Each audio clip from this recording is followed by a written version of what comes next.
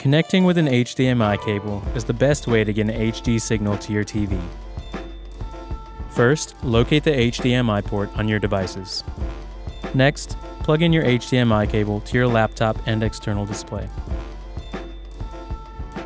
To ensure that your machine is recognized by your external display, be sure to change the input on your display to match the ports that you've just plugged into. HDMI carries an audio signal, so you won't need any extra cables, but it still might be necessary to configure your audio settings. From the desktop, go to the taskbar and right-click on the speaker icon.